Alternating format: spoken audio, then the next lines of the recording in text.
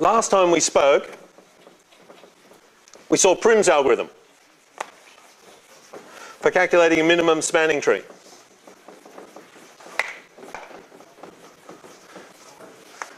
Does anyone remember how Prim's algorithm works? How?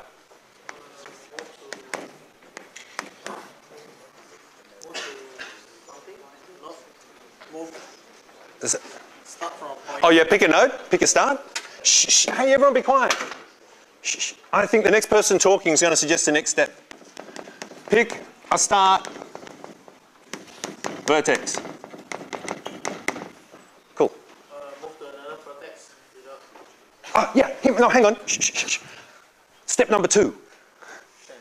You can both do it. Either. No, no, no. Someone else talk. Ah, yeah, you two up there. Step number 2.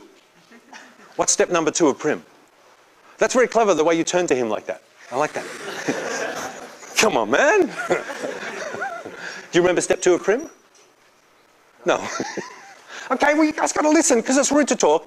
Because it's rude. I don't care about being rude to me, but it's rude to the people around you, because they can't hear. I know the guys behind you are trying to concentrate on their games, and it's not going to work if you're talking. So, shh, shh, shh, everyone do be quiet. Step number 2, a volunteer. Yes? Move. Choose one of the vertex that have Choose. Yep.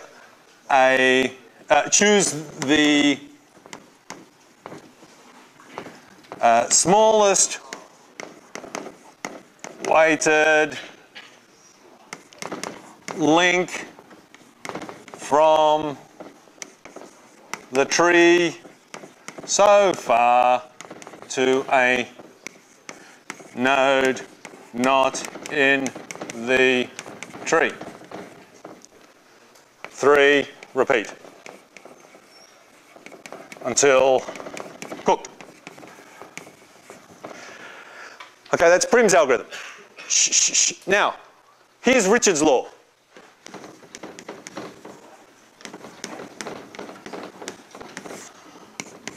Prim's algorithm always produces a minimum spanning tree in any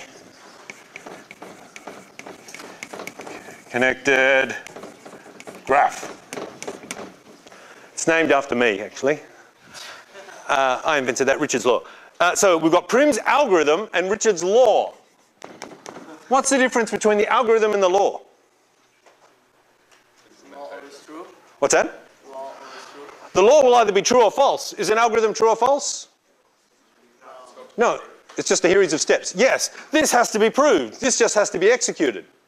Now, often people will sneakily, by slipping something in the title of an algorithm, Prim's minimum spanning tree algorithm, it's an algorithm, but when does it become a minimum spanning tree algorithm?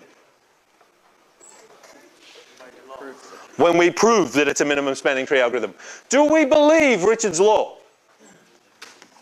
Who thinks Richard's law is right? Who thinks we need to see a proof of Richard's law? Who doesn't want to see a proof of Richard's law? Okay. Who? As part of our ongoing campaign of skepticism, I would really like it if you didn't believe anything that I said ever. And anything particularly containing the words Richard, you should be extra skeptical of. You shouldn't believe anything. So there's no point in me giving you an algorithm and then us just moving on. That would be, that wouldn't be algorithms. Yes, that would be just a course in which people told you stuff and you believed it. Yes? What's the last word on the third? Until cooked. Until done. Until lightly browned. What should the last thing be? Repeat until we've reached all nodes. We've included all nodes. We add one new node each time, and we go until we've got to all the nodes. Until we can't find any more links. Yeah. Notice those two things are equivalent, though we haven't proved it. That we'll if we haven't done every node, we'll still be able to find a link to it. Why is that? Because it's connected. And if we can find a link to a node, then, and we can't find a link that, if there's an edge that we still have to consider, then there must be a node we still have to consider. I'm just doing the other side of it, because we only consider edges which connect to nodes which haven't yet been reached. So, yeah, so those two things are equivalent. Okay, so Richard's law, it's just currently, is it right or wrong? Is it okay? It's probably sort of okay. No, it's either right or wrong. So let's prove Richard's law. Let's prove that Prim's algorithm does always give us a minimum spanning tree in any connected graph.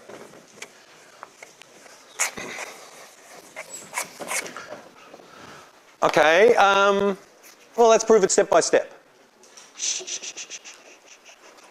First of all, I guess we've got to prove it gives us a tree. And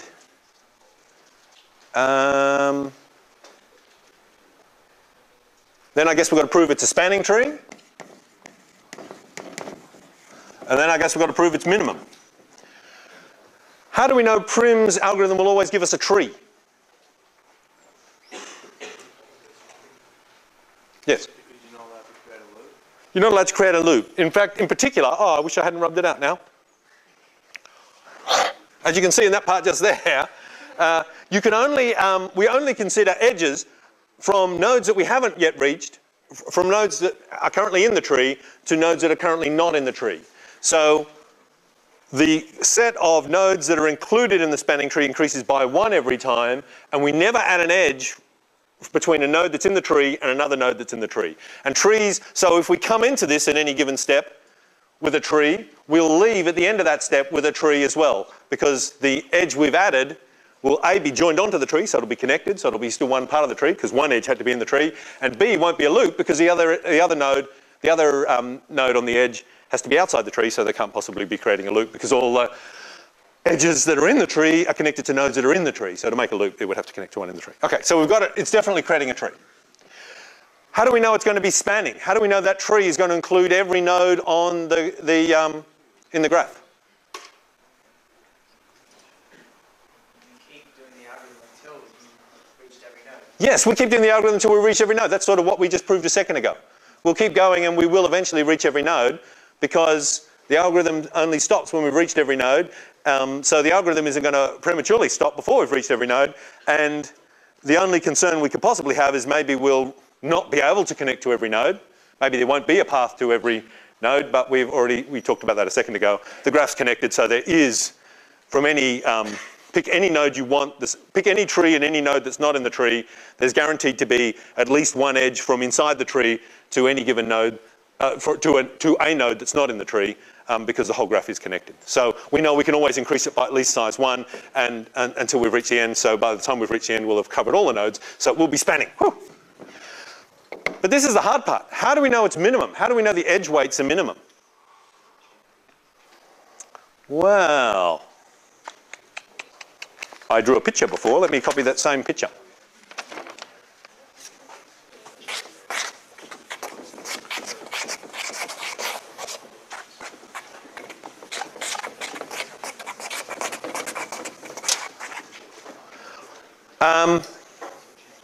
Suppose the tree we get out of, so we know Prim's going to give us a spanning tree. So suppose the spanning tree we get from Prim, let's call it P. And it looks something like, I don't know.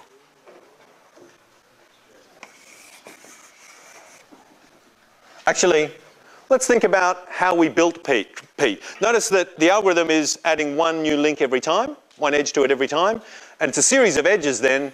The recipe for building P is a series of edges that are added one at a time in a particular order. So let's look at that series of edges we add in a particular order. Let's pay close attention to the fact we first did this one, then that one, then this one, then that one, then this one, then that one. Let's just remember the exact order in which we did everything. Okay. Now we've got a spanning tree when we stop, but maybe it's not a minimum spanning tree. Well, if it's not a minimum spanning tree, what does that tell us must exist? Another spanning tree that's smaller. So let's call that other spanning tree what? S for smaller, or M for minimum. Smaller, okay. Here's the smallest spanning tree. Well, there could be several of that size. Yeah. So we've got some smaller spanning tree. Okay. And that's going to look, perhaps it's going to look a bit like P and perhaps it isn't. If it looks exactly like P, what do we know? Yeah, I said suppose it's smaller. Let's not say it's small. It doesn't have to be smaller. Let's suppose it's just the real deal. It's a real spanning tree. It is a genuine article. So we've got a real spanning tree, minimum spanning tree here, and we've got the spanning tree that we've got from Prim. And maybe they're going to be equal, or maybe they're going to be different.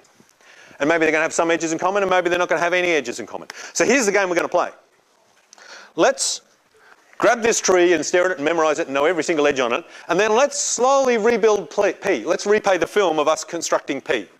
And let's add, remember we add edges one at a time as we build P.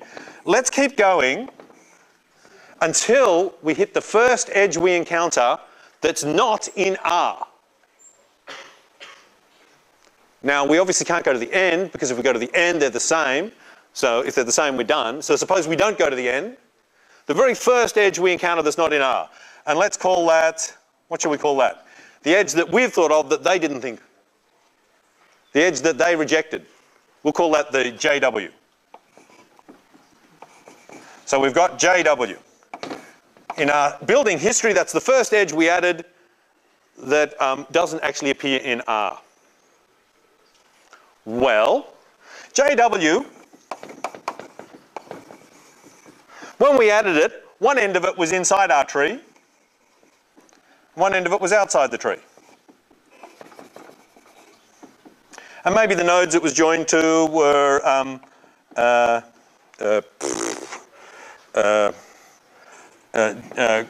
Groucho and Harpo.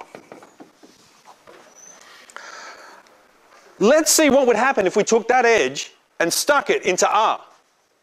Well, you guys tell me, what's going to happen if we take that edge and stick it into R? We know it's not already in R by definition, that's how we picked it. So what's going to happen when we insert that edge into R? What are we going to get? A loop. We're guaranteed to get a loop. How many loops are we guaranteed to get? Could we get 2 loops?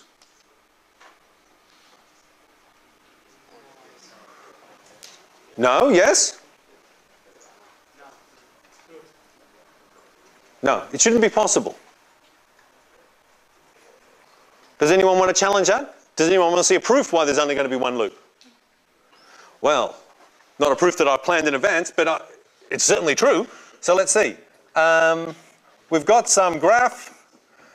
It's a spanning graph, say. If when we add JW,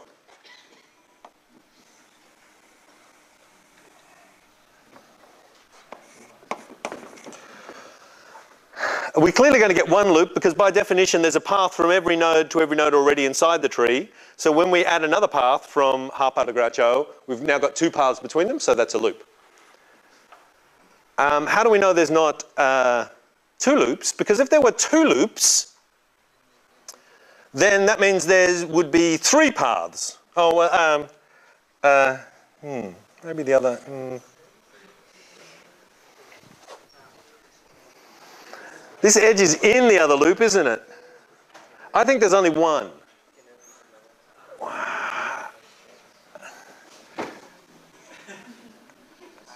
Suppose there was another one. Oh, well, let's draw the other one in. There can't be another one. If there's another...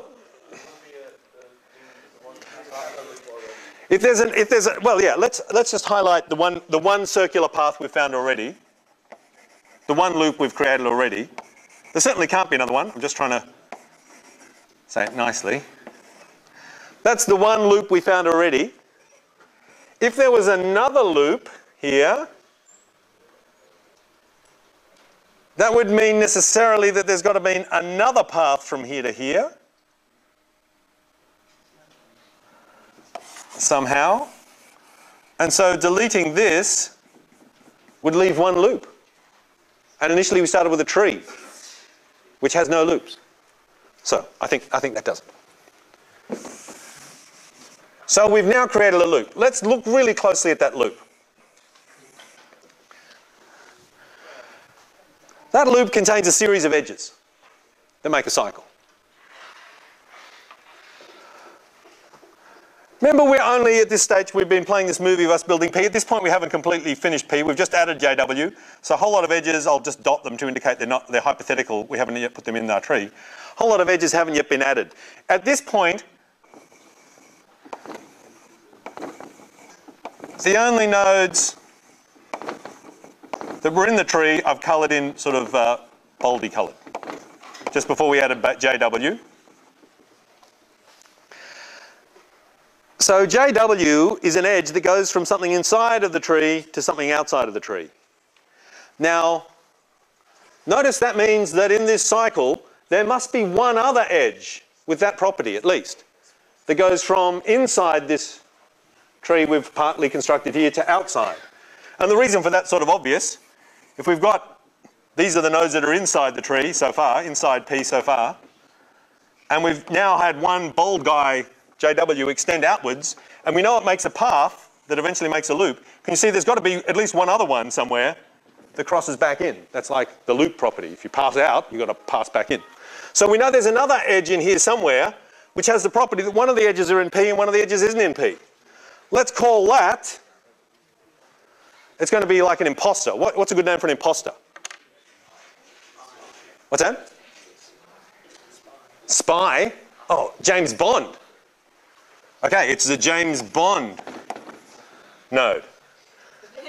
So we've got a James Bond node that's in this spanning tree here, in our spanning tree R. And James Bond, and it's clearly not inside this guy so far, because one edge is inside and one is outside. So let's just think about Mr. James Bond. We know one's in and one's out of P. So at the instant we added JW, we also could have added JB. This was another candidate at that exact instant to be added in. Can you see that? It's clearly not on the tree already, because if it was, both ends would be in. So it was a candidate. It's connected to the tree though. So we didn't add it. Now you know Prim's algorithm, you know the truth. What's the story? If we didn't add JB at the instant we added JW, what does that tell us about the weight of JB? It has to be greater than or equal to JW. So JB has to be greater than or equal to JW.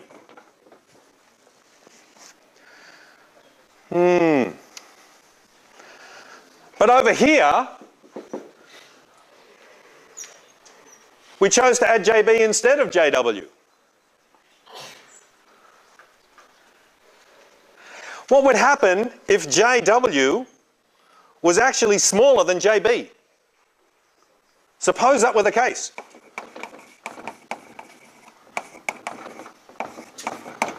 Suppose our edge, that this guy didn't bother putting in, was actually of lesser weight than this edge, which he did put in.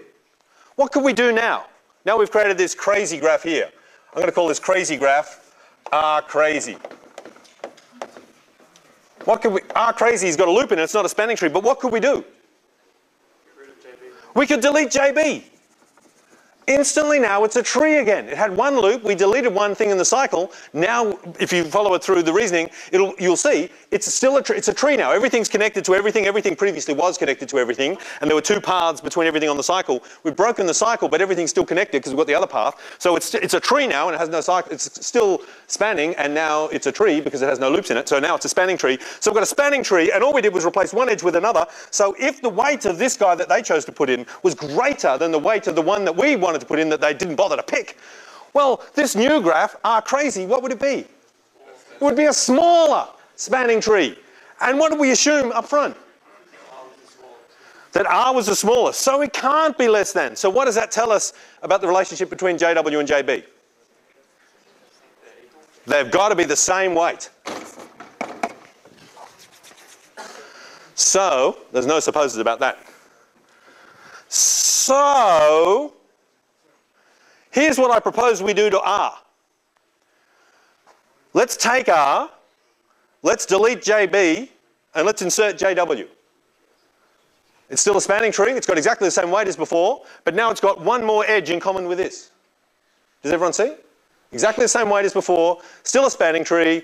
but now it's still the minimum spanning tree because it's got the same weight as the original one that was really the minimum, really the minimum spanning tree, but now it's got one more edge in common. Now what am I going to say after we've done that? I'm just going to say repeat. So before, we went through and we found the very first one that was in this guy, not in our ideal one. And now we've created a new ideal one that has that edge in it. So now if we play our movie, we'll go at least one step further before we find an edge that's not in it. And if we keep iterating that over and over again, we'll find gradually that each edge that's in this can be inserted into that, and we'll still have a spanning tree. And by the end, we'll make them exactly identical, and we'll be able to get all the way to the end and not find a single edge that's in them, and they're the same. Hence, Prim gave us a minimum spanning tree. It was the minimum. Whew. Now that's the proof. You don't always have to do a proof, but someone has to do the proof, and you have to read it and look at it and agree with it, or look at someone really clever that you really respect that reads it and gets second-hand proof, or something like that. Primary evidence is best, secondary's better, I mean not quite as good, tertiary's not so good. Okay, so this is our skepticism.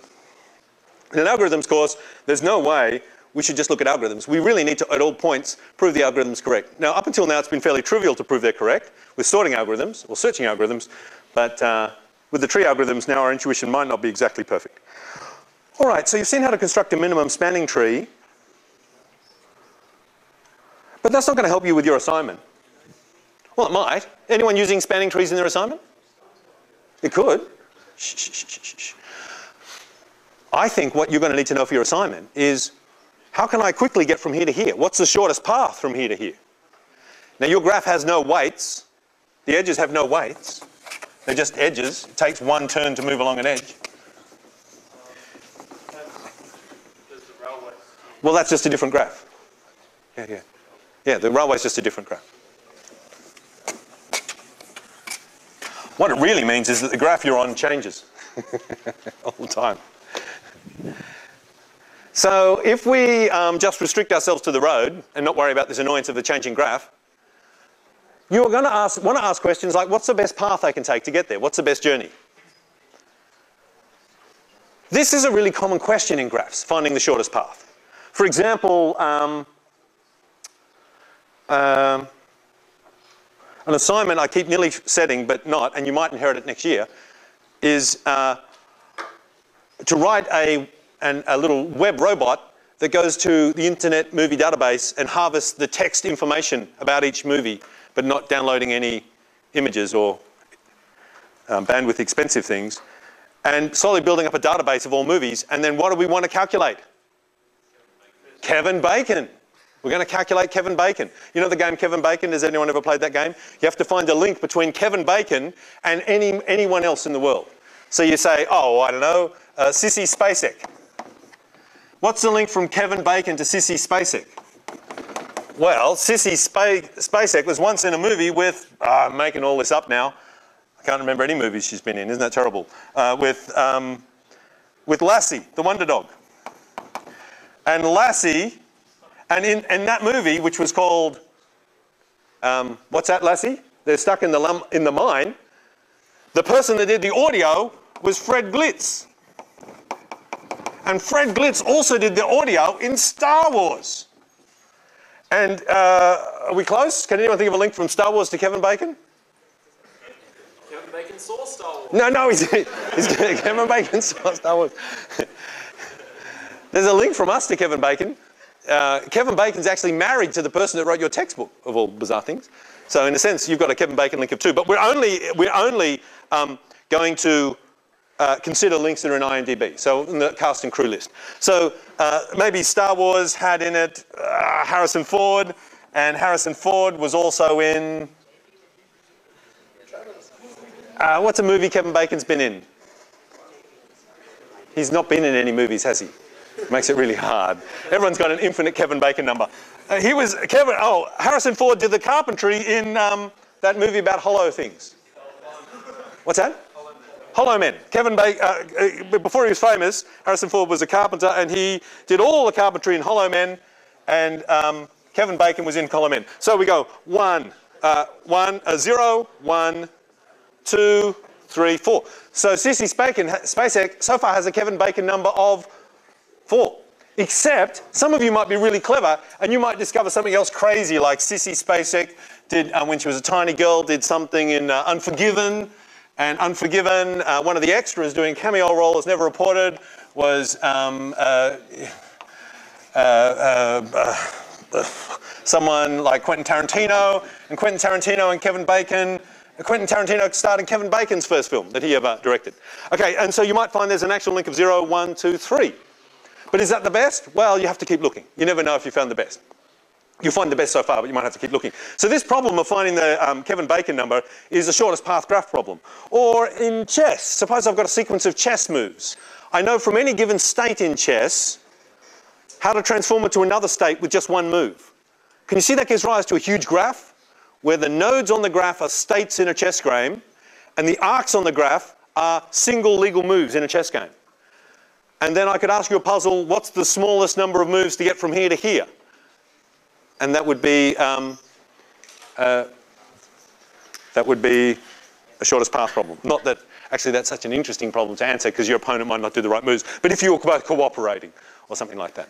Actually, that's a terrible example now, think about it. Okay, a better example is, I know, mathematicians. The Kurds back in the first century, about the year 1000, not first century, first millennium, about the year 1000 were, you know, a massive, amazing force in astronomy and physics and mathematics, and for many hundred years they remain so.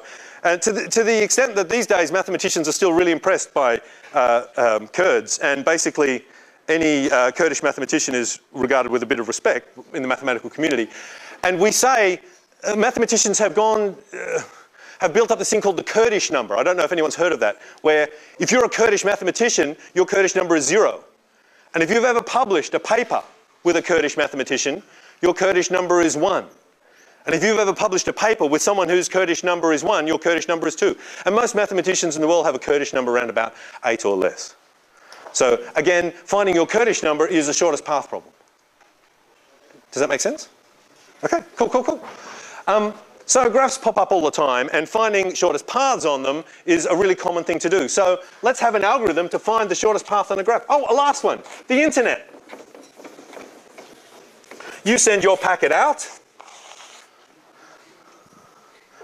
The internet's a huge graph. Somehow your packet has to be sent by a sensible route to get to the destination, and we'd like it to take the shortest route we can. Now, over the whole internet, that's hard to optimize, but over really large internal subnets, if we know the topology of the network entirely, we can actually calculate the minimum path. And in fact, that's what one of the most common internet routing protocols uses. Uses a brilliant algorithm invented by Dijkstra. Well, I'm not 100% sure it was invented by Dijkstra, but certainly named after Dijkstra. All these algorithms were simultaneously invented by hundreds of people. But Dijkstra, does anyone know, was Dijkstra's algorithm actually first invented by Dijkstra? Or did someone else invent it first? Some Kurdish mathematician, perhaps? No one knows? Let's say Dijkstra, in one of his breaks from his band in his early years, they used to have to work out how to get the gear from one stadium to the next, and he'd have the road network in front of him and all the different amount of time it would take to travel over every leg of the road. And early calculations he used to do with the logistics for the man was working out the fastest way of getting from one stadium to the next. And he used an algorithm that later on everyone called Dijkstra's algorithm in honour of his mum, which was given a graph. Let's find some shortest paths in it. Now there's a whole heap of shortest path algorithms you could come up with. You could find the shortest path between 2 points. That's called the single pair shortest path. Or you might, if you say we've just performed in this town and now we don't know which town we go to next, what's the shortest journey to all of the other towns so we can make an informed decision? That's single source. Shortest path. So find the shortest path to everywhere on the graph, not just to one other point. You could obviously get a single source shortest path by iterating single pair shortest path over all the pairs that start here, but you get partial information along the way. So there's actual more optimized algorithms you can do if you know you want single source. Similarly, there's single destination. And maybe you want to know everyone on the graph, from every possible spot to every other possible spot. From all pairs, what's the shortest path between them? That's called all pairs. Shortest path. Okay, well, let's look at Dijkstra, which works out, well, which we can use to work out a couple of those. But basically, we'll start off by just working out single pair shortest path. We're going to use Dijkstra's algorithm. Well, actually, we don't need Dijkstra's algorithm for the assignment. Maybe, what's another algorithm we could use if you wanted to find the shortest path between 2 points in the assignment? And the reason I say we don't need Dijkstra's is Dijkstra is very good at finding the shortest where edges have weights. But if all your edges have weight 1, if they're all equal citizens, then you can use a simplified algorithm. We don't need to go to the trouble of Dijkstra. Yeah. Breadth first search. Yeah, how does that work on a graph? Do you remember how breadth first search works? Take a node and queue all its children. Okay. So we'll take the start node. We'll take 1. What do we call putting someone onto the queue? You called it NQ. That sounds weird though. NQ and DQ? That sounds like rap artists. Shouldn't we say like, we can't say insert, join the queue? Come on everyone, join the queue, man. It's more catchy than NQ. All right, NQ, all right. So we're going to NQ the start. So we're going to put the start into our empty queue. And then 2, and we're going to do while queue not empty. We're going to do, okay, we're going to take someone off the queue, which you call DQ. DQ the head.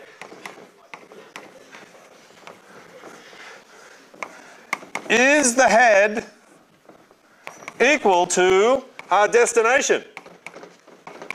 Woohoo! If it is, stop. Yay! We've made it. Has the head already been visited?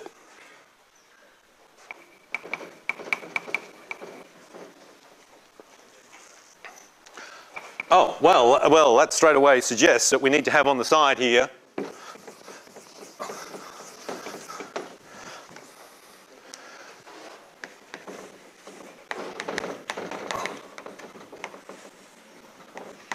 all our vertexes will have an array to say whether they've been visited or not, and initially they'll all be false. And whichever one, has it been visited? No, it hasn't been visited.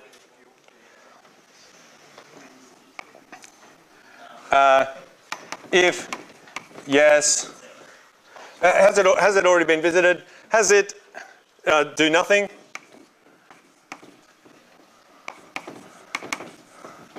Else, what do? So we've reached a node we've never reached before. It's not where we want to go, so what do? We NQ its children. NQ its children. And that's it. 3, yay. Meatballs. So, does that make sense? Run over this. Whenever we reach a node, NQ its children, and what else do we better do? Mark it visited.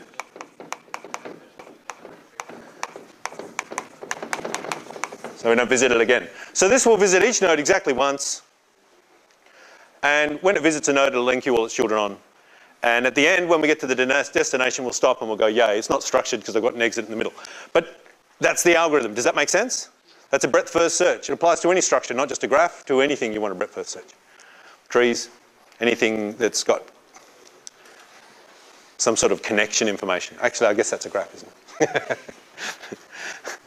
In some form or other, it's something that's equivalent to a graph. Okay, so that's breadth first search. Yeah, pretty cool. Only problem is, when this stops, we'll be at the destination, but maybe we didn't want to find the destination. For task 2, you did.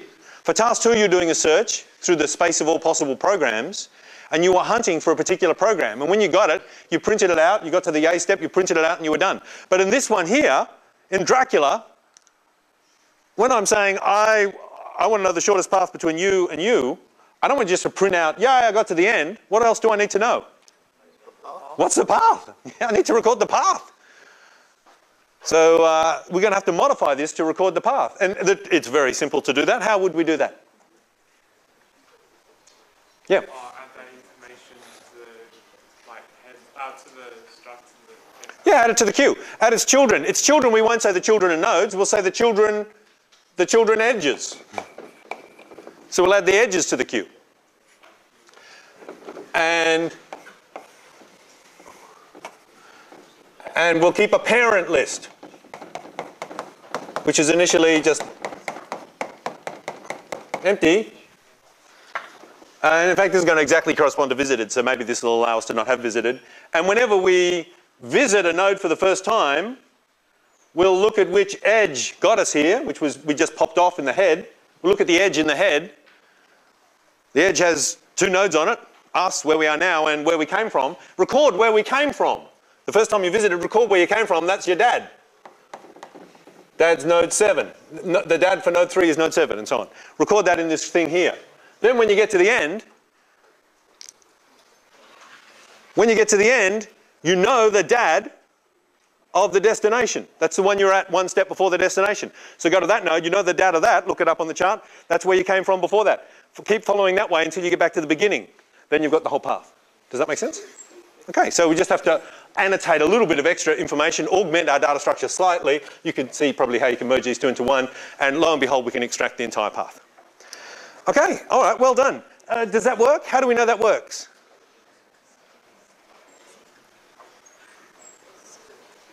Probably works, doesn't it? Did I write?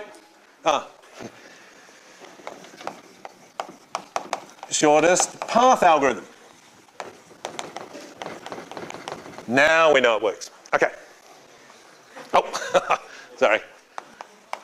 Correct.